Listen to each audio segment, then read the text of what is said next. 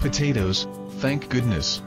That's a good start, former Mythbusters host Grant Imahara says as he goes on to reveal the 13 other ingredients contained in a humble McDonald's fry.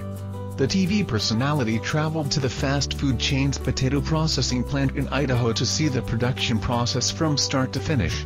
During his investigation he found that there are 2 rounds of frying.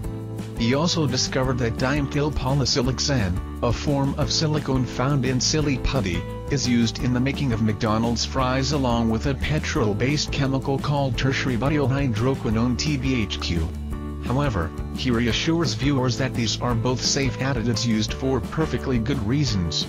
Dimethylpolysiloxane, which Imahara struggles to pronounce, is added for safety reasons to prevent cooking oil from foaming, while tertiary butylhydroquinone TBHQ is applied as a food preservative.